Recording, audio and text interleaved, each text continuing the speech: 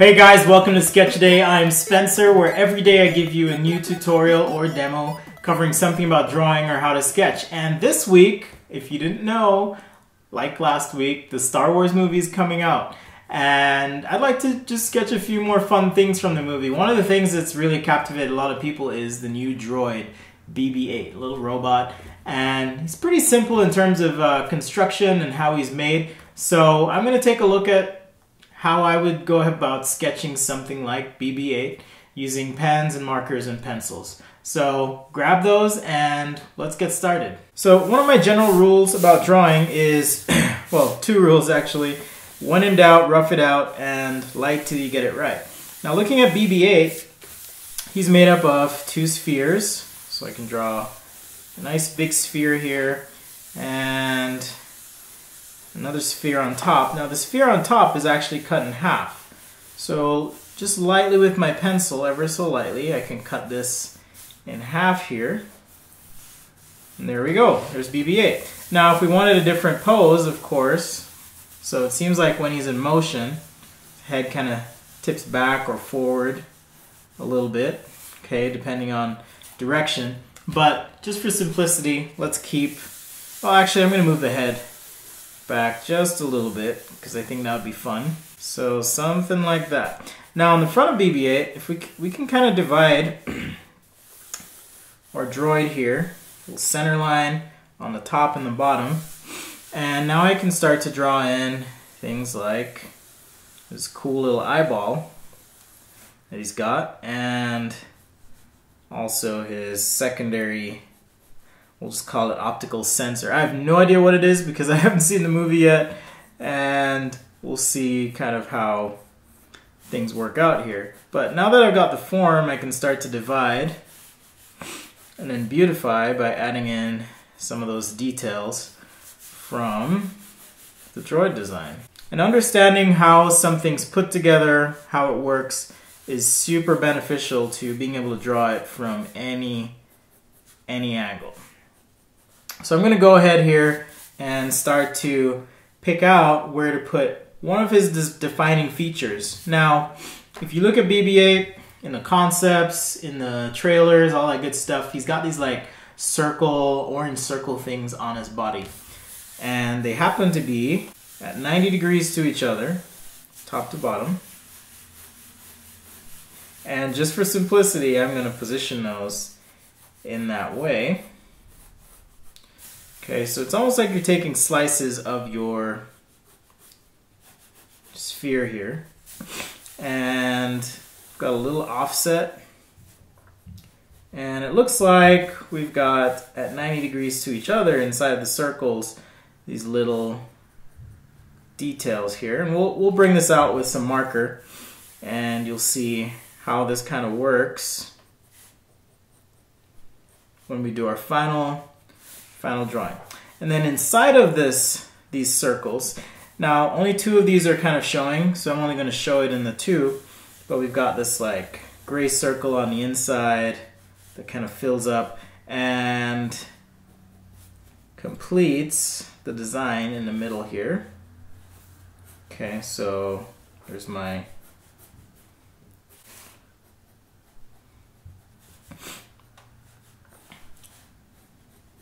half circle little detail,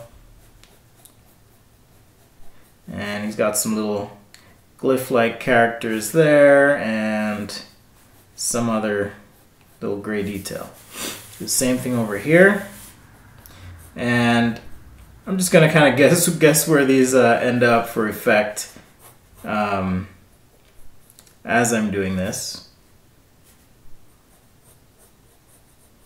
Okay, but those are going to be some gray details in there. And he's got some parting lines on his body and some screws, details, things like that. So I'm just going to kind of fake that in for general effect.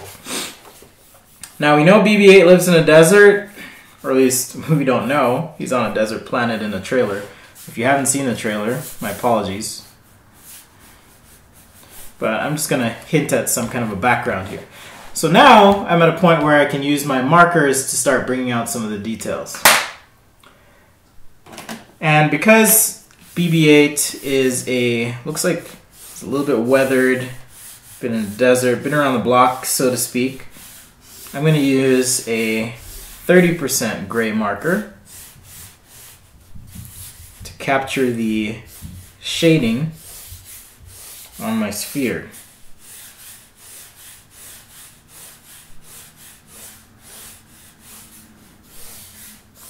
So what I'm trying to do here is capture a shadow pour through the sphere. I'm assuming that the scene's being lit from the top and to the right just a little bit. So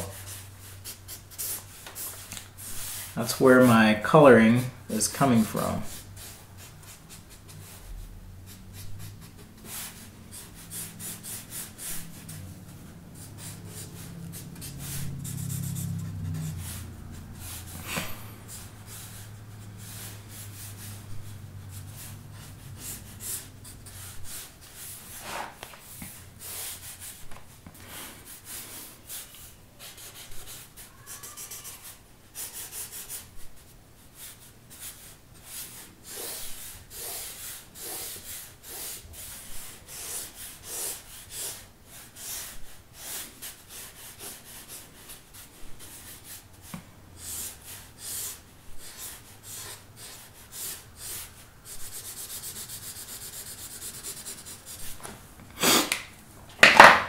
Alright, so now that I have the main marker shading here, I'm going to do the shading for the orange rings.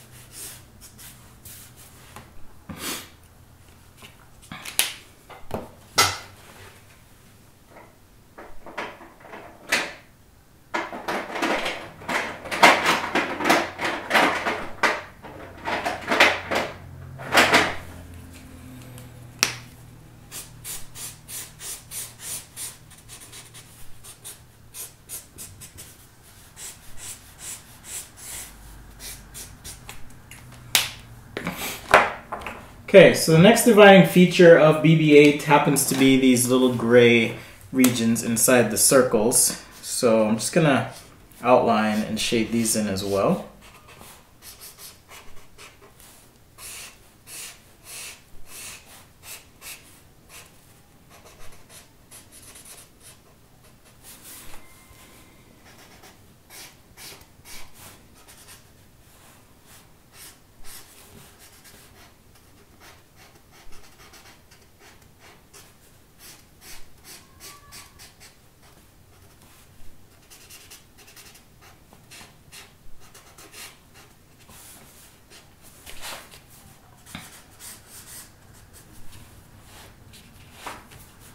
And looks like on his head he's got this gray band going across.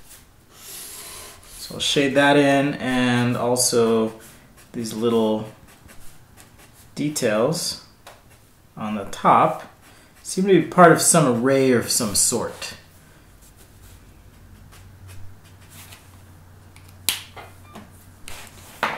Okay, so now we got something starting to look like BB-8 here. We're gonna do some more fun stuff to get this popping. Next up, I've got the kind of eyeball, the lens, if you will. So to do that, what I'd like to do is kind of map out where my highlight is going to be. So assuming he's in some scene here, you know, there might be a couple hot spots in this scene. And so I'm going to take a very dark gray marker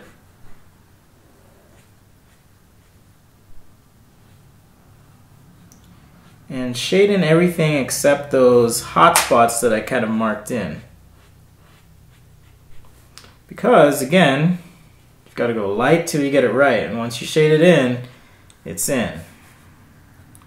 Same thing over here for his other sensor or whatever detail that happens to be. Shade that in.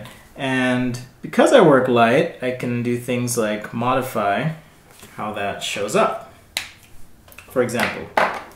And now I can take a black pen just to add some depth to this. It's a black brush pen by Faber-Castell. It's a pit brush pen. And I'm actually going to use this for some of my line work as well. But it works well to just kind of pull those details out, okay? Whoa, pencil got away from me there. So I need to kind of capture some details on his little optical sensor here. So we'll just sketch those in real quick. All right. And there's also a few little kind of surface details, you know, like panel breaks that I just want to sketch in and make sure I capture. So I'm going to jump to my 50% warm gray to kind of pop some of these lines, okay? And I figure since he's out in the desert, he's probably, you know, his head's casting a shadow on this orange part on the top, so just laying some gray over that. And now we have a shadow on the top of BB-8. Okay, so jumping to the brush pen, now I can start to work on his outline. And I'm using my wrist here as a pivot.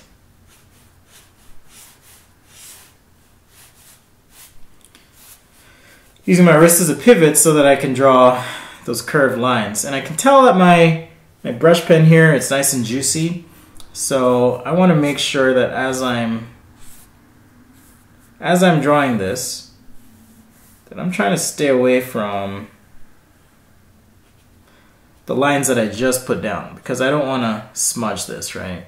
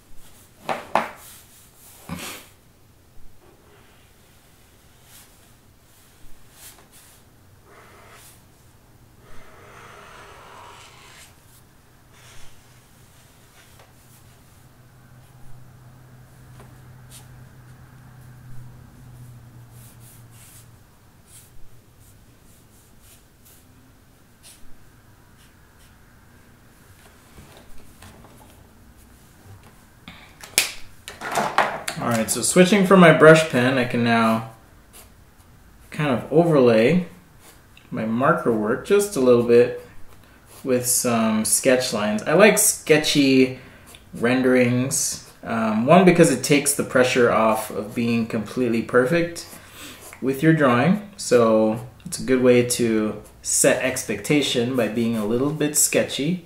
Not messy, but sketchy with your lines. And two, it's a lot quicker than taking, you know, hours to get something perfect when I can quickly capture the essence of that thing in just a few minutes. So, in case you're always wondering, why is he always so sketchy with this stuff? That's why. Because it does take a lot of time. When you see drawings online that look really good or super finished, a lot of times they take a long time.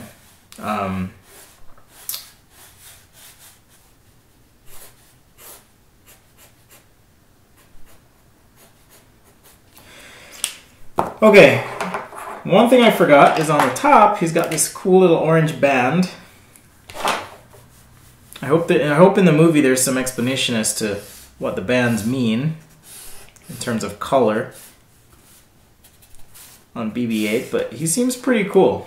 And I'm really excited for the story and to see what it all means. Hopefully it's not a letdown, of course. They haven't done any screenings or anything to my knowledge, but maybe some of you diehard fans know a lot more than I do.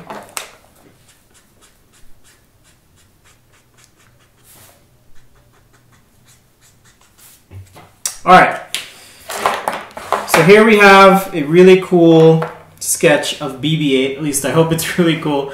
That's it for this video. I'm going to go ahead and continue this a little bit in another video and show you a cool way to add some effects and some background elements to this BB-8 sketch. Thanks for watching. If you want to find me, you can follow me on Facebook at facebook.com/sketchaday. Just be sure to click on the button that says liked and go to notifications and select all the options. That way when I do post something, you'll be the first to know. Also, you can find me on Instagram at sketchaday.com. There I do giveaways from time to time, as well as it's a good way to message me. I really like the messaging on Instagram. It's pretty simple, easy to use. So feel free to reach out to me there. Or of course, as always, you can leave a comment below and you can find me here on YouTube and I'll respond to your comment. So thanks again for watching. Oh, and subscribe. Be sure to subscribe if you like what you see.